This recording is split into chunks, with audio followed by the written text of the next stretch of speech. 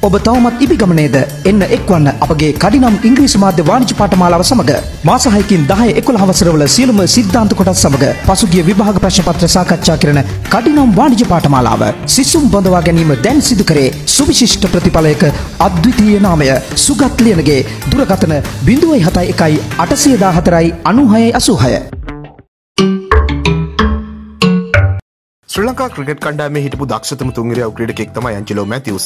මැතිව්ස් එක්දින තරඟවල වගේම T20 තරඟවලත් ලකුණු නොදී පන්දු යවන්න සමත්කම් දක්වන ක්‍රීඩකයෙක් කියන දේ මැතිව්ස් අවස්ථා ගණනාවකදීම පෙන්නලා තියෙනවා. හොඳ ඉලක්කයක් පාලනයක් එක්ක පන්දු යවපු මැතිව්ස් හමුවේ යුනිස් ඛාන්, රෝහිත් ශර්මා වගේ ක්‍රීඩකයෝ අවස්ථා ගණනාවකදීම තමන්ගේ කඩුල්ල අහිමි කරගත්ත විදිය ඔයාලටත් මතක ඇති. කොහොම වුණත් මේ තුන්වෙනියා ක්‍රීඩකයාට අන්තිම වසර කීපේ ඒ තරම් සුබවාදී උනේ නැහැ. දිගින් දිගටම ආපු ආබාධ නිසා මැතිව්ස්ට උපදෙස් ලැබිලා තිබුණේ පන්දු යැවීමෙන් ඈත් වෙලා ඉන්න කියලා. මේ උපදෙස් එක්ක අන්තිම මාස 8ක කාලේ මැතිව්ස් පුහුණුවීම් වලදීවත් පන්දු යැවුවේ නැහැ. මේ දිග විරාමයෙන් පස්සේ මැතිව්ස්ට පන්දුව බාර වුණේ හරි අපූර්ව අවස්ථාවක.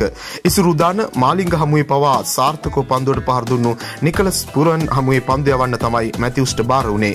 කොදෙව් ශ්‍රී ලංකා තරඟයේ වුණ ඒ සිද්ධිය ගැන මැතිව්ස් කියන්නේ මෙහෙම කතාවක්. මම දැක්ක දිමුත් කරුණාරත්න පන්දු යවන්නෙක් සොයසා ඉන්නවා. මොකද අපිට ඕවර 40න් පස්සේ දඟ පන්දු යවන්නෙක්ට පන්දු යවන්න අවස්ථාවක් දෙන්න තත්ත්වයක් තිබුණේ නැහැ. ඒ වෙලාවේ ලසිත් මාලිංග නැවත පාරක් වැඩේ හොඳට කළා. මේ තරඟයේදී මම දිමුත් එක්ක ඕවර් දෙකක් යවන්න තියෙනවා කියන එක ගැන කතා කර හිටියේ. ඊට පස්සේ මම කිව්වා දිමුත්ට මම බෝල් කරන්නම් කියලා. මට යවන්න බාර වුණේ 48 වෙනි ඕවරයයි 50 වෙනි ඕවරයයි. මම කිව්වා ඒ ඕවර් දෙක මම කරන්නම් කියලා. මම මාස 8කින් පුහුණු දැල් තුලදීවත් පන්දුවක් යවලා නැහැ. මාස 8කට පස්සේ ආව පළමු පන්දුව තමයි මම යවුවේ. වාසනාවකට ඒ පන්දුවෙන් පුරන්ව දවා ගන්න පුළුවන් වුණා. එයා තව වෙලා කඩුල්ලේ රැඳී සිටියනම් තත්ත්වය වෙනස් වෙන්න තිබ්බා. කොහොම වුණත් මම දැනගෙන හිටියා මගේ ළඟ තියෙන අත්දැකීම් සමග මට නිකොලස් පුරන්ව දවා ගන්න පුළුවන් තැන මොකක්ද කියලා. ඒ නිසා තැනට මම පන්දුව යවුව නිසා ඔහුව දවා ගන්න පුළුවන් වුණා. පුරන්ගේ කඩුල්ල දවා ගන්න අපි උත්සාහ කළේ මාලිංග සහ ඉසුරු දානගෙන්. ඒත් බැරි වුණ නිසා තමයි මට පන්දුව යවන්න සිදු වුණේ.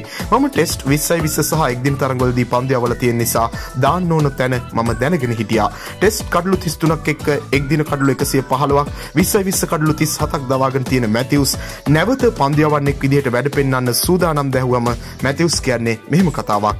පන්දු යවන්න සුදුසු ශාරීරික තත්ත්වයක් මට තිබුණ නැති නිසා ලෝක කුසලානයට කලින් පන්දු යවන්න බැරි වුණා. ඒත් මම ඉතාමත් ඉක්මනට පන්දු යැවීම ආරම්භ කරන්න බලාපොරොත්තු වෙනවා. එදා තරඟයේ කණ්ඩායමේ දක්ෂතා ගැනයි නවක ක්‍රීඩක ආවිෂ්කගේ ඉනිම ගැනයි මැතිව්ස් කියන්නේ මෙහෙම කතාවක්. අපිට එදා ලැබුණු තනතිරුවත් ගොඩක් හොඳයි. තරඟයේ අපි හොඳ ආරම්භයක් ලබා ගත්තා. ඒ නිසා තමයි බටහිර ඉන්දිය කොදෙව්වන්ට එරෙහිව ලොකු ලකුණු ගාණක් ලබා ගන්න පුළුවන් වුණේ. කුසල් ජනිත් පෙරේරා සහ කුසල් මෙන්ඩිස් ඉතාමත් හොඳින් කඩලු සබත්තාවලට දායක වුණා. විශේෂයෙන් ආවිෂ්ක ප්‍රනාන්දුගේ ඉනිම සඳහන් කරන්න ඕන. මොකද ඔහු නවක ක්‍රීඩකයෙකු වත් පන්දුවට පහර දුන්නේ ජ්‍යෙෂ්ඨ ක්‍රීඩකයෙකු වගේ. ඒක ඇත්තටම විශිෂ්ට ඉනිමක්. කලින් තරඟවල සිදුවුණු අඩුපාඩු නිසා අන්තිම කණ්ඩායම් හතර අතරට එන්න තිබුණු අවස්ථාව අහිමි වුණා කියලා තමයි මැතිව්ස් කියන්නේ. ඇත්තටම අපිට අවසන් පූර්ව තරඟයට පහසුවෙන්ම එන්න අපිට හොඳ අවස්ථාවක් තිබ්බා. ඒක නැති වුණ එක ගැන ලොකු කනගාටුවක් තියෙනවා. අපිට ඕස්ට්‍රේලියාව එක්ක තරඟේ ජය ගන්න පුළුවන්කම තිබුණත් මැද පෙළ ප්‍රතිකරුවන් අතින් සිදුවුණු වර්ධ නිසා ඒ තරඟේ දිනන්න බැරි වුණා. හොඳ ආරම්භයක් ඒ තරඟයේදී ලබා ගත්තත් මැද පෙළ ප්‍රතිකරුවන් අතින් තරඟයේ දිනුම ගිලිහි ගියා. දකුණු අප්‍රිකාව එක්ක තරඟයේදීත් අපි හොඳට කළේ නැහැ. ওই විදිහට තමයි මැතිව්ස් තරඟාවලිය ගැන අදහස් දක්වලා තිබුණේ. මැතිව්ස් කියන දේවල් ගැන ඔයාලට හිතෙන දේ කමෙන්ට් එකක් විදිහට දාන්න.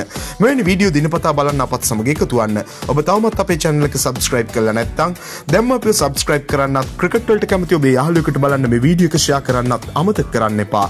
ක්‍රිකට් පිටියේ නම් දෙස් අපිට තවත් අලුත් වීඩියෝවකින් හමු වෙනතුරු ක්‍රිකට් ලංකාව වෙතින් ඔයාට සුබ දවසක්.